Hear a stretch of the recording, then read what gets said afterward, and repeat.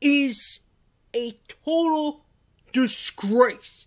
Jacksonville Jaguars shouldn't have traded with the Tennessee Titans to get this guy. I mean, seriously. Jacksonville Jaguars linebacker, who was former Tennessee Titan, Kamalei Correa, he left for personal reasons and is now currently on the exempt left squad list. That's right, it's called the exempt left squad list.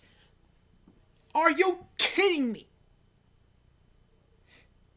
What the hell is Correa's excuse? Did he finally realize that Jacksonville sucks and that he made a big mistake? Or did he realize that Jaguars need to beat the Baltimore Ravens for Titans to make the playoffs? And that he didn't want to do jack squat for them. Because he knew that if Jaguars win, he'd be doing their dirty work.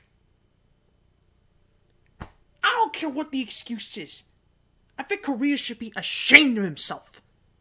Ashamed of himself. I don't know what the excuse is, but this is out of hand. This is way out of hand.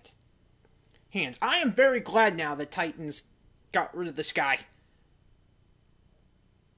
I bet he left because either Jaguars suck or he found out that the Jaguars that the Titans need the Jaguars to win this game. I mean, seriously. The Jaguars' next opponents are the Baltimore Ravens. Now he's going to be out of that game. And I bet Correa said, wait. I bet one of Correa's options is probably saying, wait, we need to win in order for Titans to make the playoffs? Screw that! I'm out of here!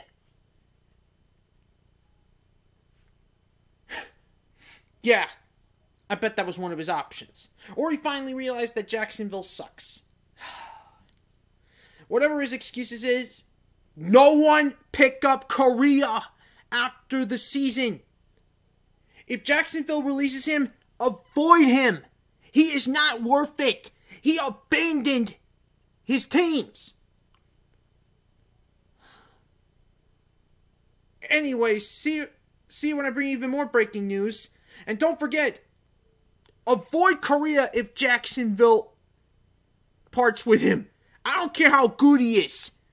He will abandon your team the minute you suck.